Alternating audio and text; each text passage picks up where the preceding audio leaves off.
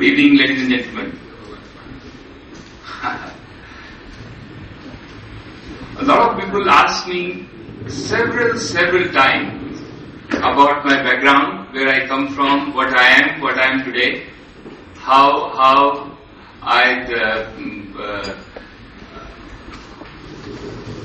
where I come from, where I belong to, where I get all my inspiration, where I get my guidance. There's always somebody. I'll take you through. It was 86, 87. I was struggling like anything. I was my business. I started my business in 83, 84. Very tough time, and I was shutting my business one after other. The only thing left for me was to go and work for somebody. And there was my father, who was very insistent that you please must try to keep doing and start your own business and continue to be in your own business. And one after other, I shut down 9 business, one after other. And the one point came when I was smoking 40 cigarettes a day, drinking probably half bottle of whiskey, and don't know how to move forward my career. And I met through somebody called Richard Clevis. We call him Radhanath Maharaj. I met him through one of the friends, and very unassuming personality and very magnetic. And I find he's telling me something which I must hear. And I started listening to him, and I find slowly I'm coming back to the track, and only couple of things which he has really impact on my life, impact on my career. He definitely has some superpower, something in him which inspired me. He also had a very strong guiding factor, and the most important thing was the value-based life. To come above the value-based life, ethics, value in my life. My family was not that important. He made sure that the family is very important for you, and the society is very important for you. How you should give back to your society. I was talking to him this morning, and one thing he said, in Bombay, the 4 million people are on the street. There were probably half of their body in the water.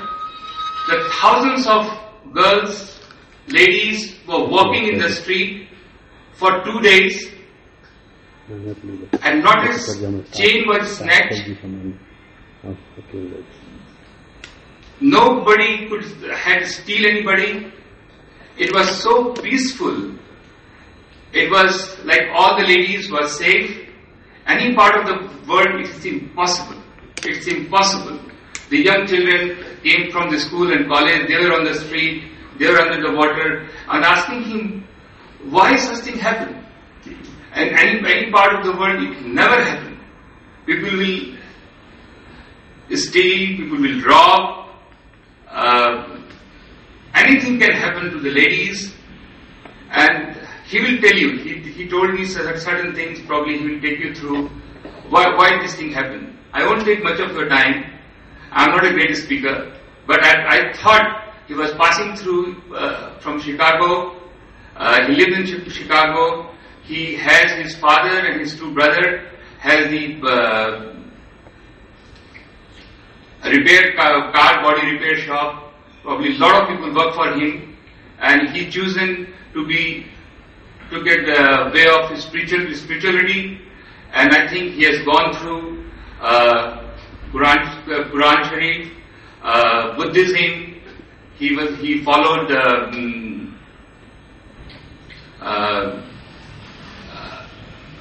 Zoroastrian couple of things. He's gone through all over the world, walking through from America to India. I've asked his father one day and his mother what he was when he was small, and beautiful thing he said. He only meat when he was small.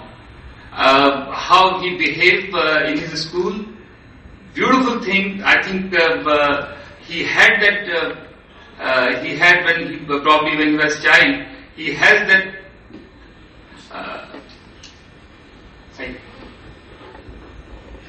I think I'm going to invite him on the stage.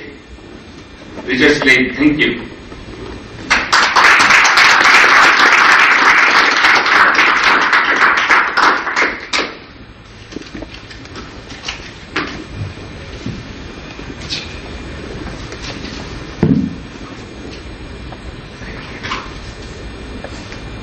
Thank you, Anil. My sincere gratitude to all of you for coming this evening. It is really a great pleasure and honor to be with you. I've known Anil for about 18 years. I'm happy to say that through so many transitions in his life, he has maintained ideals that he holds sacred. When I first met Anil, he was struggling with a meager survival. And over the years, he has developed his life into one of great affluence, influence, and prosperity. What's so special to me is that through it all, his heart has maintained humility, kindness, generosity, and faith in God. And this is a wonderful example in this world. One of the greatest needs in this world today are examples of people with high character. Character is built on the foundation of the ideals that we hold sacred in our lives. In the world today, there are many temptations, reversals, crises, heartbreaks, betrayals. But how is a person able to maintain the ideals that they hold sacred through all of these transitions? To do so is called integrity. To not sell one's ideals, even if it means great profit, great prestige. Today's world, people idolize and follow heroes or leaders.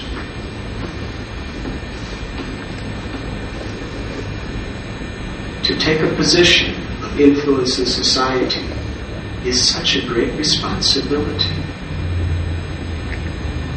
especially for the younger generation, children. Recently, I met a very prominent politician from India, and it was a lady actually. She challenged me. She said, "You are a person on a spiritual path, but I ask you, what are you doing for the ecology?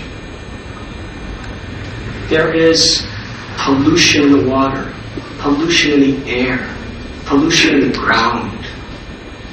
It's threatening the very survival of the human race. What are you doing to clean the ecology?" I replied, "But what is the reason why there is so much pollution in this world? It is simply because of the pollution in people's hearts.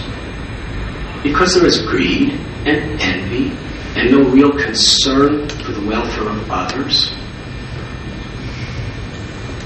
We're creating all of this pollution.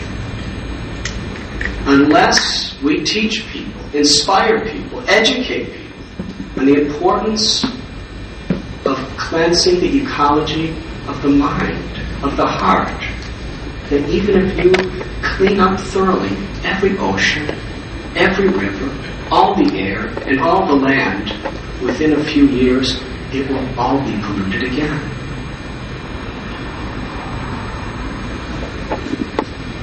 So we should work together.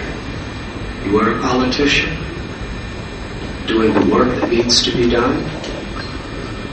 There needs to be also educators to help people understand what is the real cause of the problems of the world today. The world today we live in has made strides of progress in science and technology. When I was young, I'm only 54 years old, but in my life I've seen from little dial telephones to cellular phones. In Chicago, Illinois, where I was born and raised, as a child, there were 3 television stations. In my father's era, there was only radio. There was no such thing as television. We had 1 black and white television with 3 channels. And you had to get up and turn the dial every time you wanted to change those channels. Today, there's televisions, satellite, with hundreds of stations, with memories and push buttons. When I was a child, we had record albums, which held usually 12 songs, and it was about this big, and you needed all sorts of devices to play them.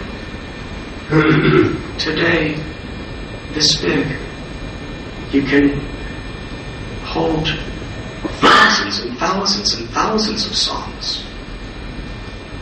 And it's self-operating. Medicine, strides of progress in medical technology. And when I was young, a computer took up the size of this room practically. And only the biggest corporations could afford them. Today, people are putting computers with more technology than that in their pockets. Amazing progress in technology. And this has all happened over the last 40 or 50 years. It's really incredible. But how has the quality of life improved? Alcoholism, drug addiction, suicide, mental illness and depression is more in the world today than ever before in history. Suicide is a thing that generally takes place not amongst the lower classes in the economic brackets, but the upper classes. In fact, the World Health Organization has declared that in the 21st century, the number 1 cause of suffering and death is not going to be AIDS or cancer or hepatitis or heart disease, but mental illness, depression. People all over the world are taking antidepressants. What is wrong? The mind is compared to a mirror. When you look in the mirror, you hope to see yourself.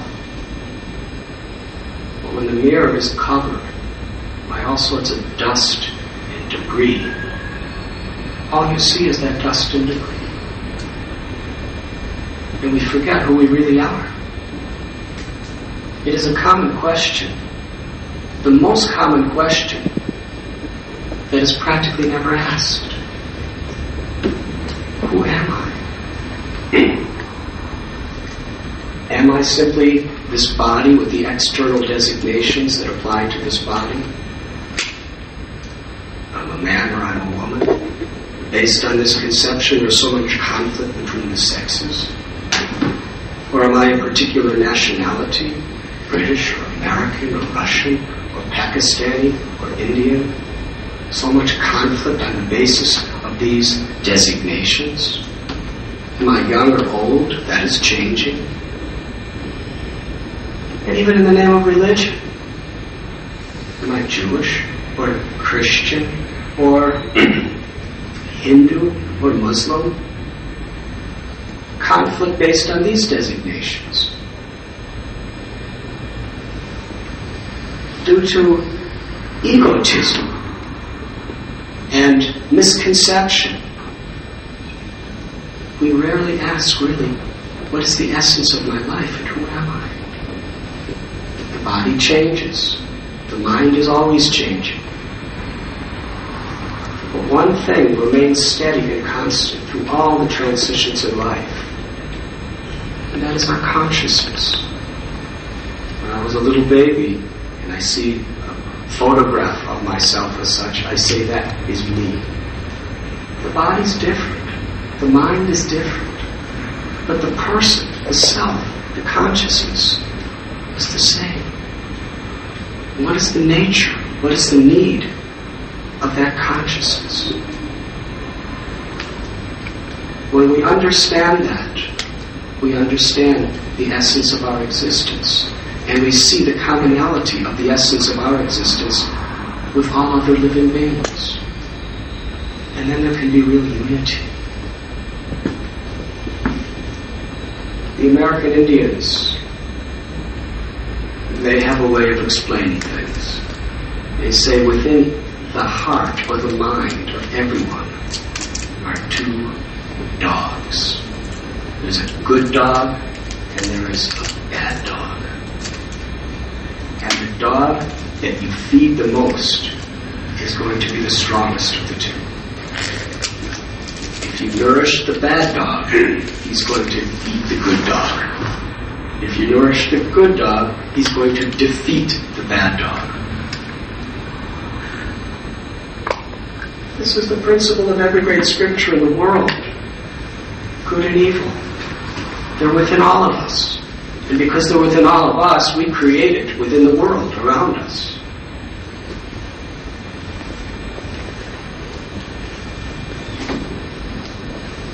How to nourish our positive side. How to conquer greed with charity.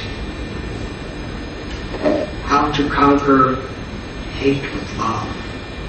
Anger with forgiveness. Apathy with compassion. These are essential questions.